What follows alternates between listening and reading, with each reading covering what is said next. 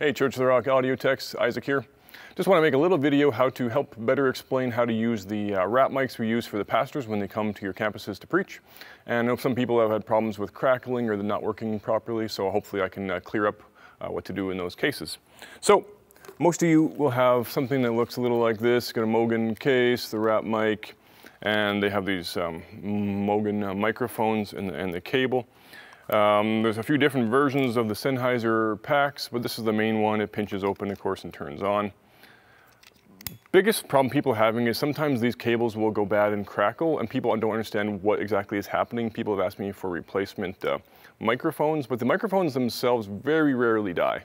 It's almost like 99% of the time, if your mic is not working or you hear crackling, it's going to be this cable. These cables are a little bit prone to damage, especially this one. You maybe can't see it on the camera, but it's got a kinked looking area. There's a discoloration in the heat shrink, and so this one has been at some point gotten bent. Someone bent this way too far at some point, maybe in the casing or the packaging, and sure enough, I was testing this one, and this is exactly where it's crackling.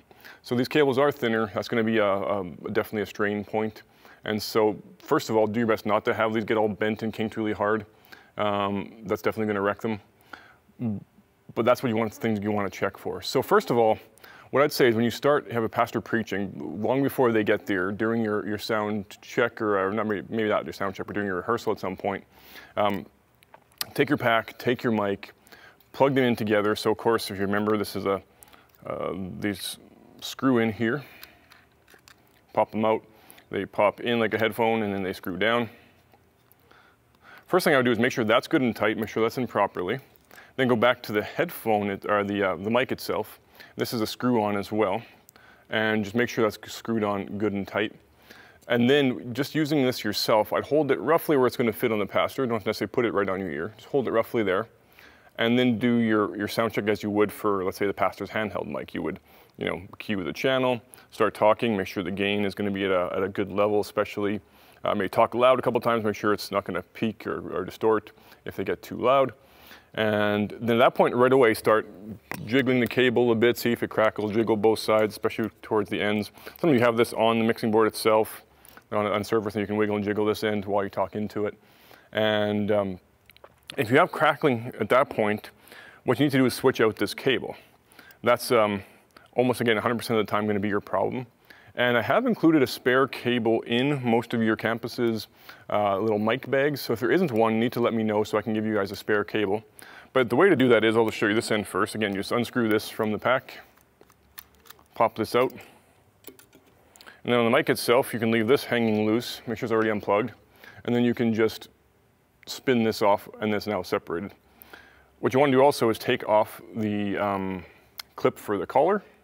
And this is now a bad cable. Mark this, wrap it together, put a piece of tape around it or something. Let me know that it's bad. And then there should be a spare cable in your little Mogan bag. Whoop, and it fell out on me.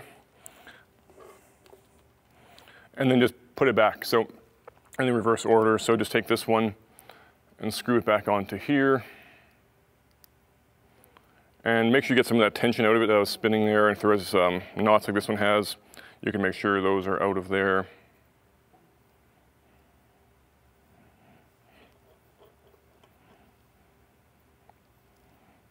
There we go. Then you want to put the clip back on for the collar. It's roughly about that distance, but you'll have to adjust it on each pastor anyway, but you can start there, roughly a foot, I guess, maybe a bit less. And that one you have to just kind of push onto the clip, and then that's on there. And then plug it back into the pack, tighten it back down, double check the tensions out of there, and then retest it. Now go back to your mixing board, hold it to your face, check it, wiggle the cables, make sure it doesn't crackle at this point. And that should solve your problem 99% of the time if you're having a crackle on these mics. And then of course, let me know the cable's bad, let me know you need a spare. That should be good. Another question you might have is exactly how do you put these on? And it's a little bit hard to do myself, but I'll try to show you. Anyway, this part goes over the top of the ear, and then this part actually goes behind the earlobe. It does not go around the front of the earlobe. That'll pinch the ear far too much. This goes behind the lobe.